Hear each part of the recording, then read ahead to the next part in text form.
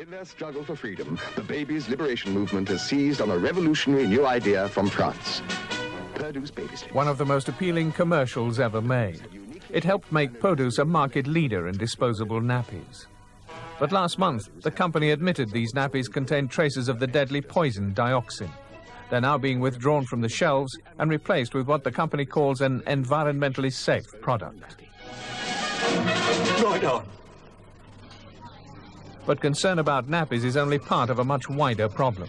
There's increasing scientific evidence from Sweden and America that a whole range of everyday paper products are also contaminated with one of the most deadly toxic materials known to man. Bleached the writing paper, bleached the carton used in the milk, coffee filter, cigarette paper, the bleached diapers, the bleached the ladies' tampons.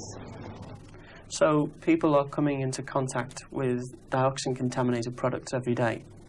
More or less, yes. In Britain, no results of tests for dioxin contamination in household disposable goods have ever been published.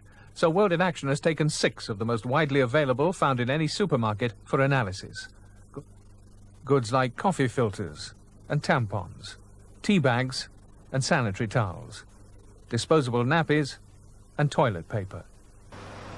The results of our exclusive tests, British goods do contain dioxin, the result of a bleaching process which many scientists believe is completely unnecessary.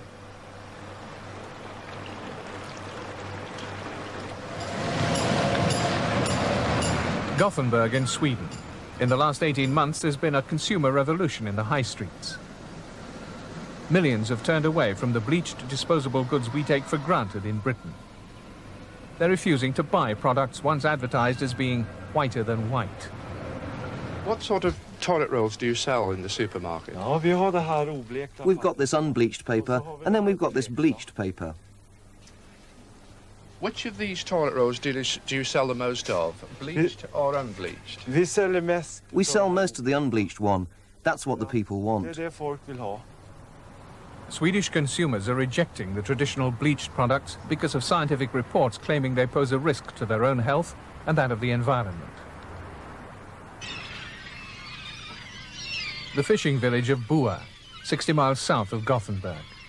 It was in this remote setting that the first scares about dioxin came to the surface in Scandinavia. Locals have lived off the fishing industry for more than a century. Each morning they set out to trawl for cod and herring.